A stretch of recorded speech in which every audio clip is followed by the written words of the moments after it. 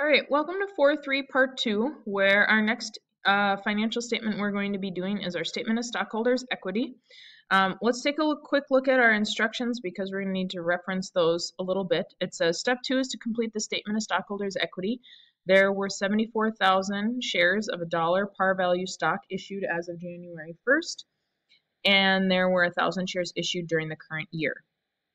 So as we come down here, our Statement of Stockholders' Equity, again, heading's already done for us. A note, though, that it is for the year ended as December 31st.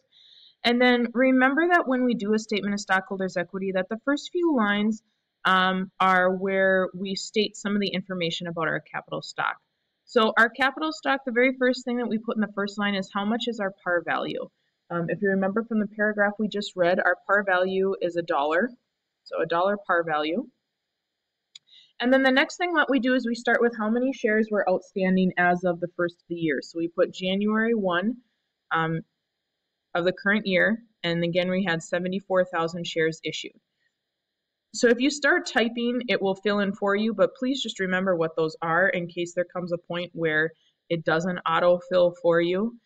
So if we had $1 par value and we had 74,000 shares outstanding, that means that our stock to begin with had $74,000.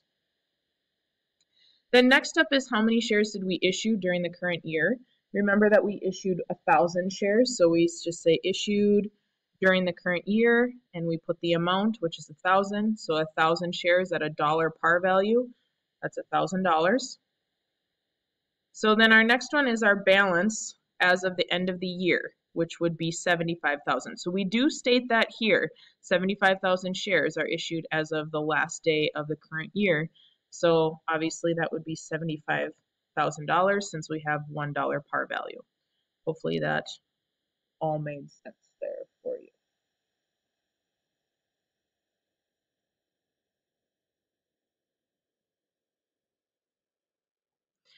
Okay, so next up we need to find our retained earnings amount as of January 1st. So what we do is we take our 4-1, work together, we go back to our adjusted trial balance, and we come down, or I should say wherever you're at on the scroll, we want to find our retained earnings, and this is as of the current year because we haven't added our net income into it yet for this year, so that 165,73.83 is the number we're looking for.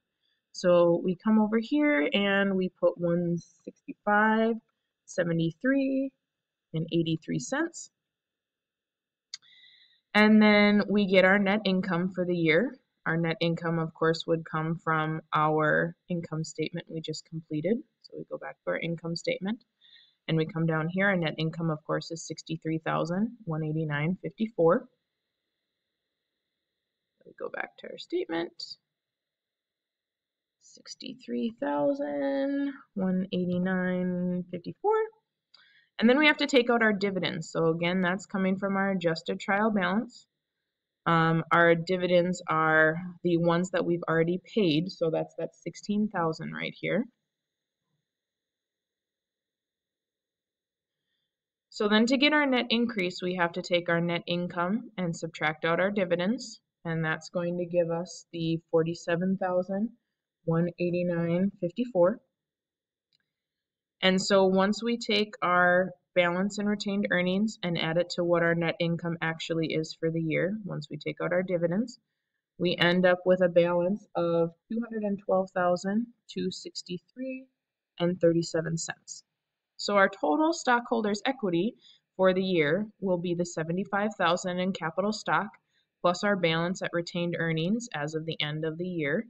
We add those two together, and our total stockholders' equity is $287,263.37. And so that is our completed statement of stockholders' equity. Again, I think just for the sake of keeping everything together, I'm going to put our next financial statement into a separate video.